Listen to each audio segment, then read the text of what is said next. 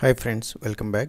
In today's session we are going to perform CRUD operations with repository pattern in Asp.NET Core. For that I am going to create a new project. I am using Visual Studio 2022. I am creating a new project here. I am selecting Asp.NET Core web application with MVC. We are going to perform CRUD operations with MVC.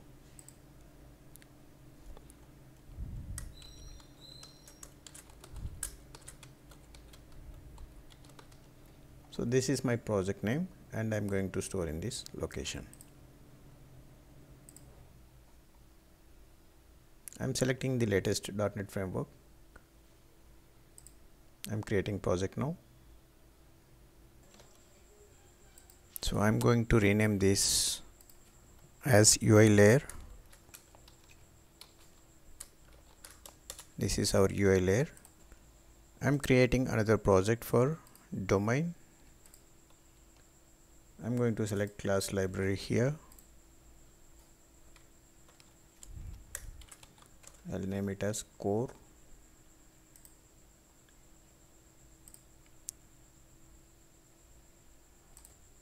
This will be our data access layer, which we are going to create our database entities and the DB context.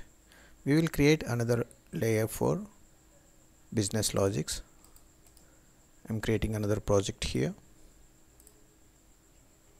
Again I will select class library. This time I will make it as infrastructure.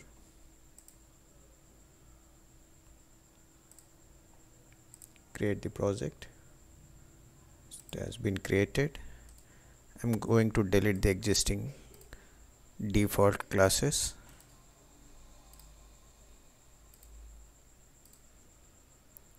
So here we have three layers. This is UI layer and this is the core layer which will be used for data access, and this will be our service layer.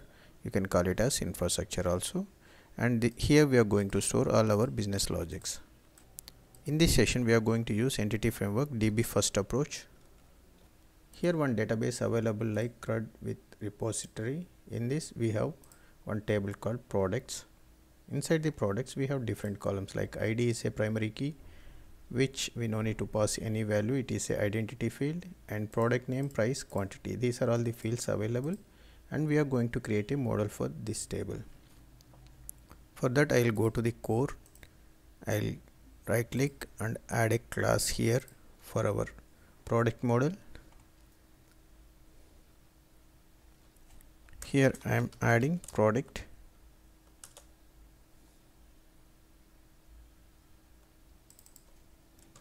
This is a public class, and I am going to define properties here. It's a ID. Another one we have as product name. This is going to be required. It's a mandatory.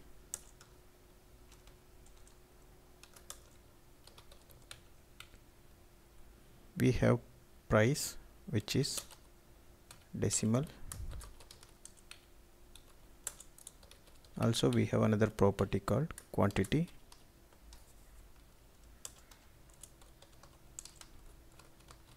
This is also required field.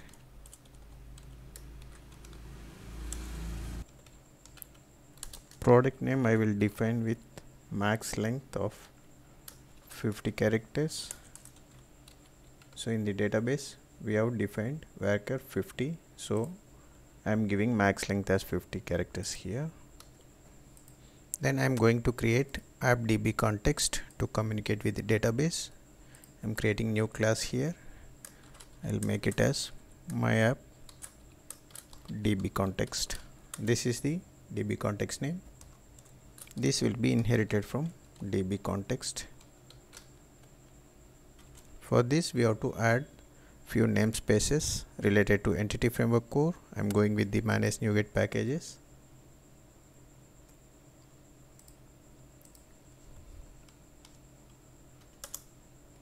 I am searching for entity framework core. Here I am going to install entity framework core which is having latest stable version. Install it.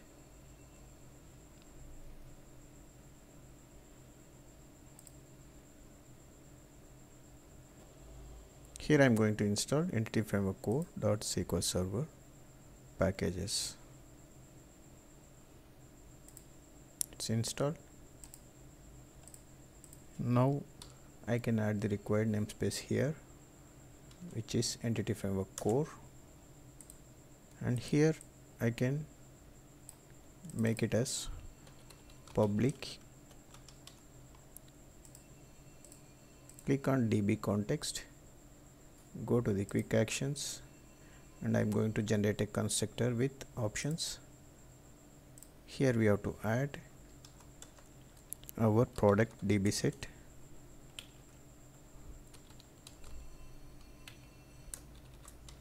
So product.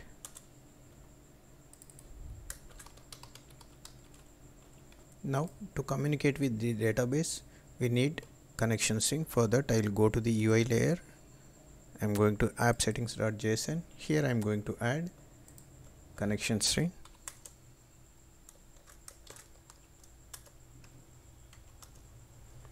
First we have to provide the connection string name here.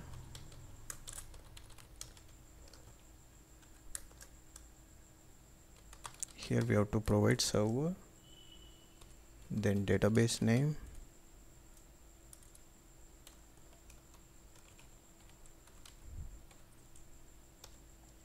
then we are going to use the Windows authentication. For that I can make it as integrated, security as true. If you are using SQL Server authentication, then you have to use the username password here. And finally we have created a HTTPS application, so we have to use the trust server certificate as true.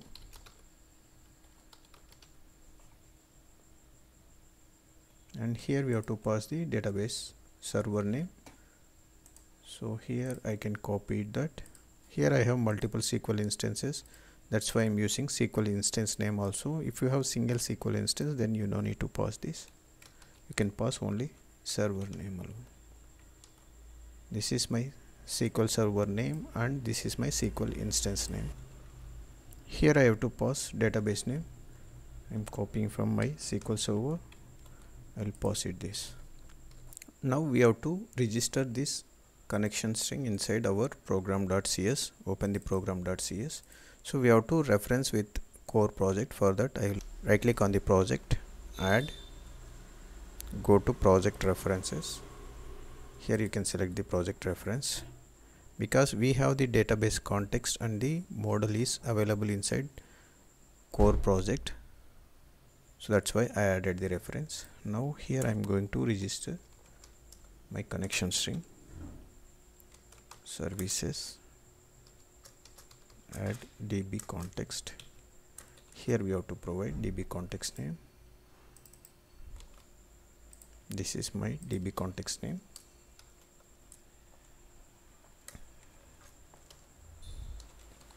Options. Here we have to provide options.use SQL Server. We are going to use the SQL Server here. And here we have to pass connection string, builder.configuration. So we have to get the connection string here. And here we have to pass connection string name, so I can take it from app settings.js. This is my connection string name.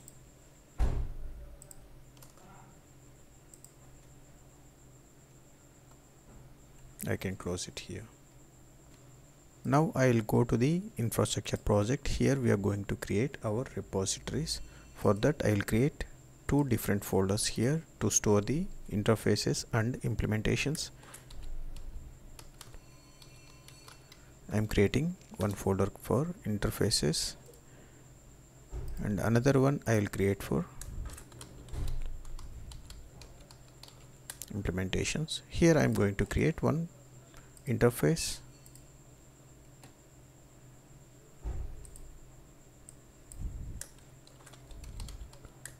I'll name it as product repository.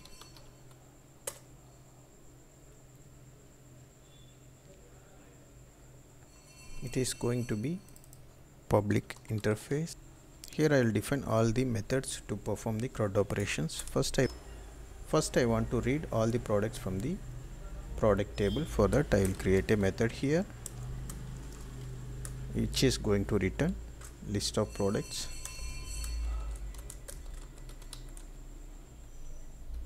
Here I have to add the project reference. I'll name it as get all.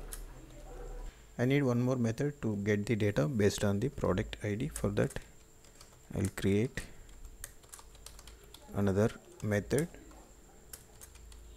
get by ID. Here we have to pass product ID. I'll create another method to update the data. I'll make it as add. Here we are going to pass the product model. I'll make it as model, and another method I'll create for update.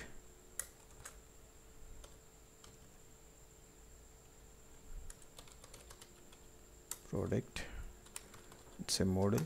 Finally we have to define. Finally I'm going to define method for delete the data. Again here I'm going to pass product ID for this. Now I'm going to implement this interface inside this implementation folder.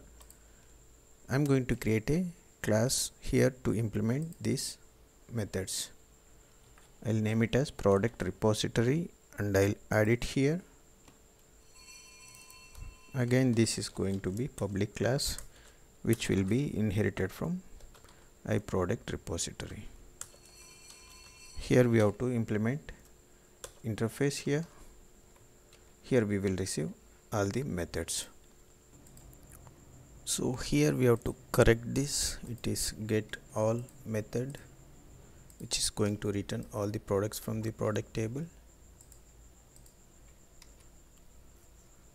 So we have created three different layers. This is UI layer which is used to create controllers and views. We have created another layer for core which is going to be data access layer. Here we are going to store database entities and the AppDB context. So here we created another layer which is going to be infrastructure, and we can call it as service layer also. In this layer we are going to create all our business logics. Here we created one interface, and here we define all the methods to perform CRUD operations. So this is our interface. We have implemented this interface inside the implementations folder. So here we have all the methods. So this is the basic structure of repository pattern. In next session we are going to implement these methods one by one. That's it for today. If you like this video, please like and subscribe to my channel. Thanks for watching.